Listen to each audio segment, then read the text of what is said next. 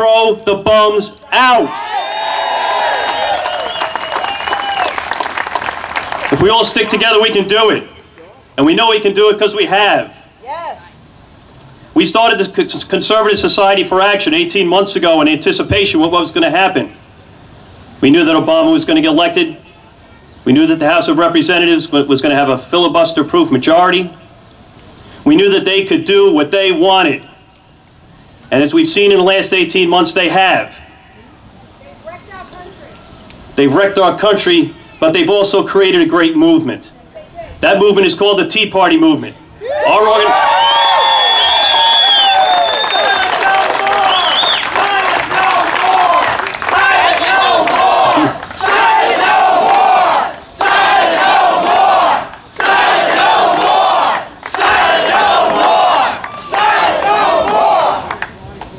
That's pretty much been our motto. I was going to say it, but thank you for doing it for me. Silent no more. In the past, there has been a great silent majority. We know that it's had political power in the past. But things have changed.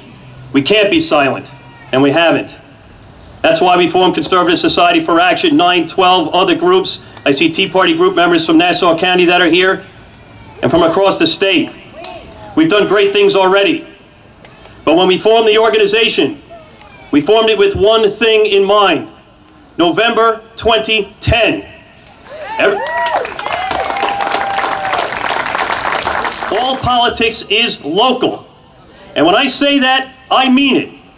Because if you look at the great two bills that were passed by the House of Representatives in the last year, cap and trade legislation, the health care bill, the stimulus bills, did you see the votes? How close?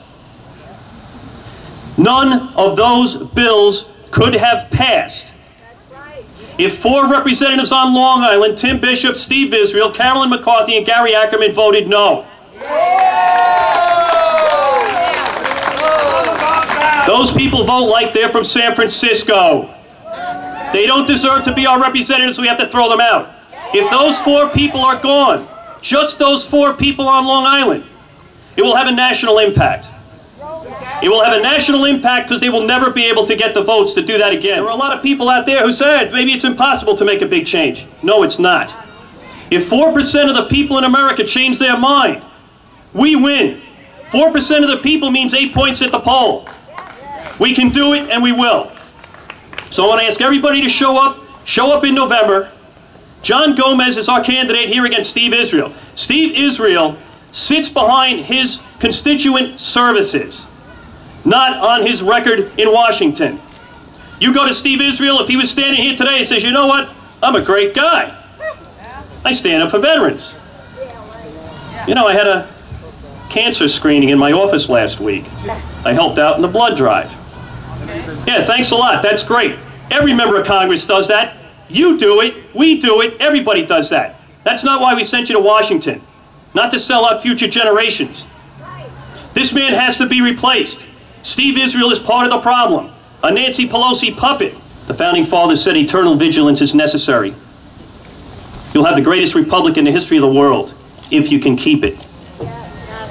We intend to keep it. We intend to fight for it. And the way we do it is at the ballot box and supporting people like John Gomez to defeat people like Steve Israel. I'm calling on everybody here to make sure that we make that commitment and that we throw the bums out.